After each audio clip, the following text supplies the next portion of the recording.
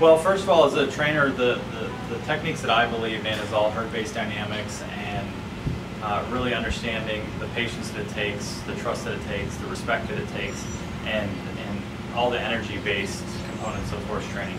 I'm a believer that over 90% of horses communicate through energy, less than 5% is through verbal, and I really, by understanding EAL and understanding the parallels of the energy, it's such a good fit as a trainer to see, and it really opened my eyes even at a more basic level to see how people who know nothing about horses can benefit and understand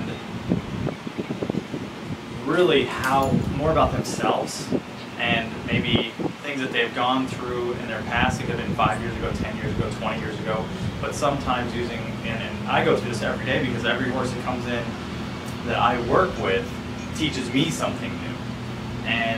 But I have expectations of what I am trying to do in my partnership with horses and building that trust and that relationship. And a lot of times I don't have a long period of time to do that. It's usually 30, 60, 90 days that I have to try to help a horse that has had to overcome a lot of things that were either taught into them or negative things, negative behaviors towards them.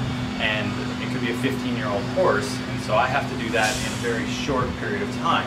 Where in EAL, it's even condensed further than that, but since there's no expectations and the horses are actually teaching the people that are coming in, I find it absolutely fascinating that even for myself, running through the course as a participant, that it's like, wow, it taught me a new side of patience. It taught me a new way to see what they may be telling me by how they're feeling, not what I have as expectations of them. So it's such a good parallel, but it was absolutely amazing to see not only myself, but some people that help us out on our farm, and seeing the groups that have come through here find parallels. I talked to one lady yesterday who was telling me about Carlos, was one of our horses in it, and she said, it's crazy, I learned that he had, and she learned this after the fact, that he had some neck arthritis, and that's why he's not doing fully what he was intended for, but he seems to be so perfect for the EAL program.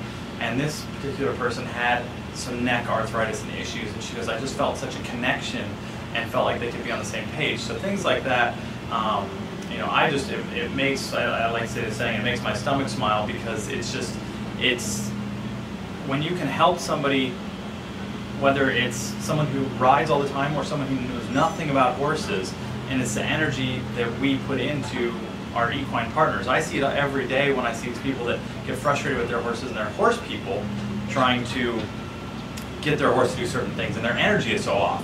And those are people that want to have a relationship with their horse. Yet you bring in someone who's never been around a horse, and the horse picks up on their energy right away, and the person knows nothing about that animal, knows nothing about what they're there for at the time, and so they have to make adjustments. And by doing that, they find such a greatness and such a reward in what they want to do to move forward in their life. And sometimes, and a lot of times, it's life-altering for people. It's like better than therapy, because it's not having a counselor telling you what you need to do and what textbooks say. It's using a force of nature, which we're all energy-based, and using the equine partner to actually say to you, hey, I'm not okay with this, and I need you to change in universal language. That's the other thing we talked about, is that it doesn't matter wherever you are in the world. Horses only know one language, and if we don't understand their language, they're not going to understand ours. That's what they're for. That's what this whole process is for. So I'm completely on board with EAL. I think it's actually helped me in my horsemanship training, and I'm excited to be part of it and do whatever I can to work together.